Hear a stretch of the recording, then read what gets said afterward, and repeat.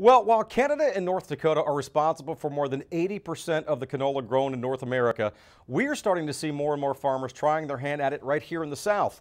Damon Jones visited one of those growers in Bainbridge, where this new crop is starting to take off. When talking about cash crops in the state of Georgia, canola would be pretty far down the list. However, that hasn't stopped farmers here in Decatur County from branching out in the hopes that these fields of gold will turn into just that.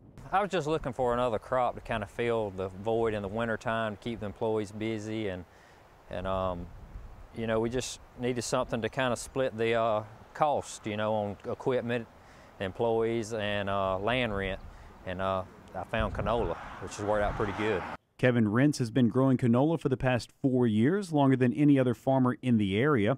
And while there were some growing pains in the beginning, he's more than happy that he stuck with it. And the first year was pretty rough. We had a hailstorm come through, and every year's been different, but the last two have been profitable for me. And this year looks to be profitable if the weather holds out, which we're close to harvest now. Even though change doesn't come easy to a number of farmers, growing canola isn't really that big an adjustment. In fact, Rentz keeps his costs down by using the exact same tractors that he uses during the fall. Pretty much any equipment that you've already got. I didn't have to go out and make any big expense, you know, purchases on anything new. And it's just like any other row crop that we have around here. And while South Georgia might not be the canola capital of the world, farmers in this area still produce as high a quality of product as you can find anywhere. Combine that with the time of year it's grown, and this could be a major crop in the future.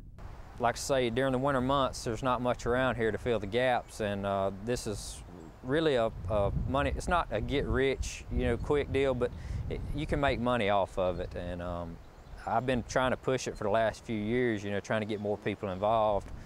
But like I say, I think people are just afraid that the harvest of it is going to be so tough, but it's really not. And the reason for the concern is the size of the bean. As you can see, it's much smaller than your typical soybean. However, it's a dilemma that hasn't really been a problem so far. We've got pretty new equipment, combines. Some of the older stuff might be a little hard to hold it in, you know, with the cracks and all, but we haven't had a bit of trouble harvesting this crop. This field is set to be harvested in the next few weeks, and behind that, cotton will be planted. And if history is any indication, the yields will be substantial. Behind this field, we'll have cotton.